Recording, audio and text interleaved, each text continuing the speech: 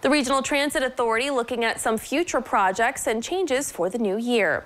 The Allen County RTA is planning the details of a remodeling project at their garage facilities.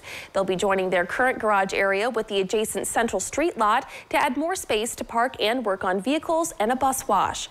A new Lima Loop will also begin next year when the downtown amphitheater opens for events, so that transport to and from the venue is easier and people don't have to walk.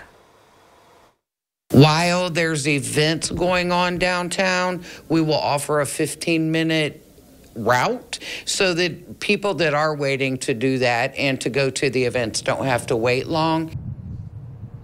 A board member also shared that RTA ridership numbers have increased from this time last year.